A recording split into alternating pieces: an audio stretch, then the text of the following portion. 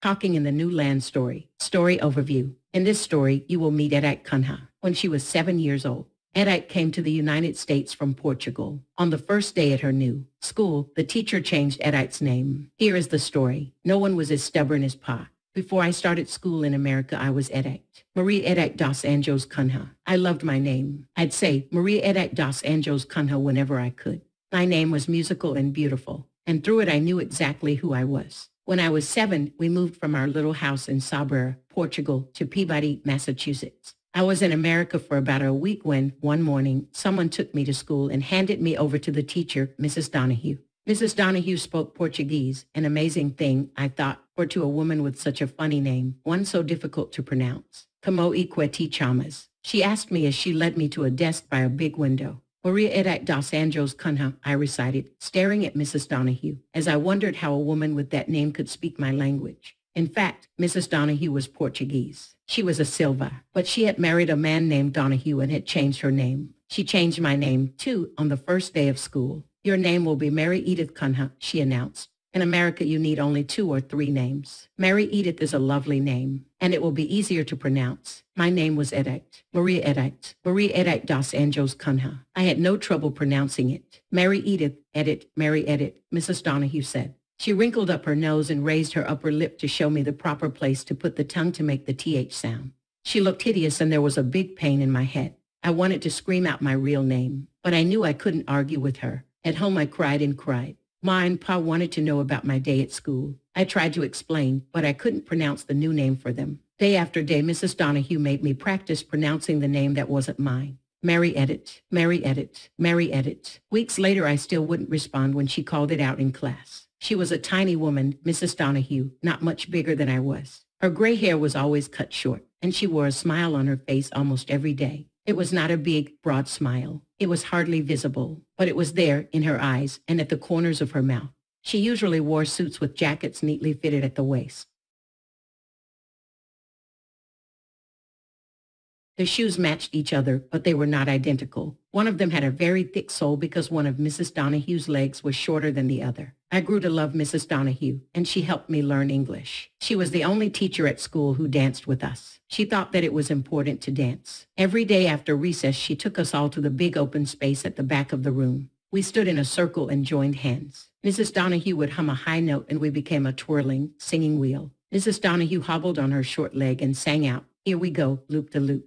We took 3 steps, then a pause. Her last loop was always very high. It seemed to squeak above our heads, bouncing on the ceiling. "Here we go, loop-de-lie." 3 more steps, another pause, and on we whirled.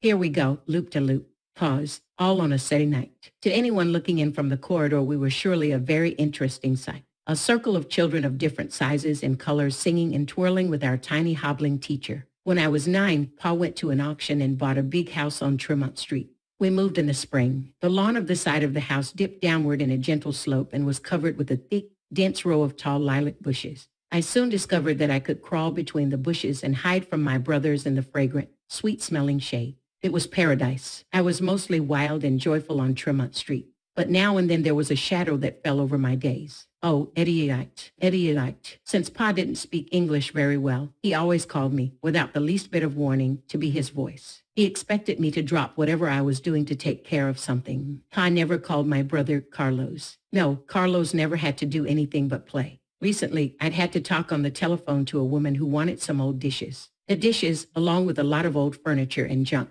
had been in the house when we moved in. They were in the cellar, stacked in cardboard boxes and covered with dust. The woman called many times, wanting to speak with Pa. "My father can't speak English," I would say. "He says to tell you that the dishes are in our house and they belong to us." But she did not seem to understand. Every few days she would call. "Oh, Edite." Pa's voice echoed through the empty rooms. I wanted to pretend I had not heard it when it had that tone, but I couldn't escape. I couldn't disappear into thin air as I wished to do at such times. Edite. Yes, that tone was certainly there. Pa was calling me to do something only I could do. What was it now? Did I have to talk to the insurance company? They were always using words I couldn't understand. Premium and dividend. That made me nervous. "Please wait. I call my daughter," Pa was saying. He was talking to someone in the house. Who could it be? "Oh, Edite. Quay. come over here and talk to this lady. Reluctantly, I walked through the empty rooms toward the kitchen. Through the kitchen door, I could see a slim lady dressed in brown standing at the top of the stairs. She had on high-heeled shoes and was holding a brown purse. As soon as Pa saw me, he said to me, "See what she wants." The lady had dark hair that was very smooth.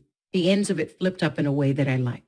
"Hello, I'm the lady who called about the dishes." I stared at her without a word. My stomach turned over. What did she say? Pa wanted to know. She says she's the lady who wants the dishes. Pa's face hardened some. Tell her she's wasting her time. We're not giving them to her. Did you already tell her that on the telephone? I nodded, standing helplessly between them. Well, tell her again. Pa was getting angry. I wanted to disappear. My father says he can't give you the dishes, I said to the lady. She clutched her purse and leaned a little forward. Yes, you told me that on the phone, but I wanted to come in person and speak with your father because it's very important to me that.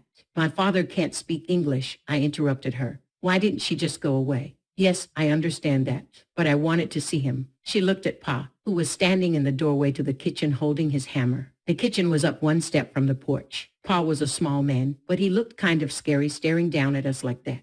What is she saying? She says she wanted to talk to you about getting her dishes. Tell her the dishes are ours. They were in the house. We bought the house and everything in it. Tell her the lawyer said so. A lady was looking at me hopefully. My father says the dishes are ours because we bought the house and the lawyer said everything in the house is ours now. Yes, I know that, but I was away when the house was being sold. I didn't know. There were footsteps on the stairs behind her. It was Ma coming up from the second floor to find out what was going on. The lady moved away from the door to let Ma in. This is my wife, Pa said to the lady. The lady said hello to Ma, who smiled and nodded her head. She looked at me, then at Pa in a questioning way. It's the lady who wants our dishes, Pa explained. Ma looked at her again and smiled, but I could tell she was a little worried.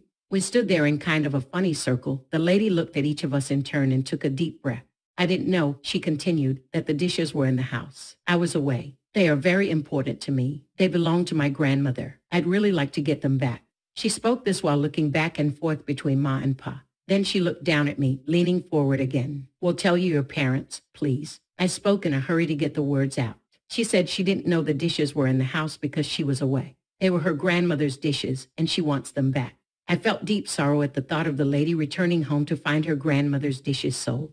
We don't need all those dishes. Let's give them to her, Ma said in her calm way. I felt relieved. We could give the lady the dishes and she would go away. But Pa got angry. I already said what I had to say. The dishes are ours. That is all. Pa, she said she didn't know. They were her grandmother's dishes. She needs to have them. I was speaking wildly and loud now. The lady looked at me questioningly, but I didn't want to speak to her again. She's only saying that to trick us. If she wanted those dishes, she should have taken them out before the house was sold. Tell her we are not fools. Tell her to forget it. She can go away. Tell her not to call or come here again. What is he saying? The lady was looking at me again. I ignored her. I felt sorry for Pa for always feeling that people were trying to trick him. I wanted him to trust people. I wanted the lady to have her grandmother's dishes. I closed my eyes and willed myself away. Tell her what I said. Pa yelled. Pa, just give her the dishes. They were her grandmother's dishes. My voice cracked as I yelled back at him. Tears were rising in my eyes. I hated Pa for being so stubborn. I hated the lady for not taking the dishes before the house was sold.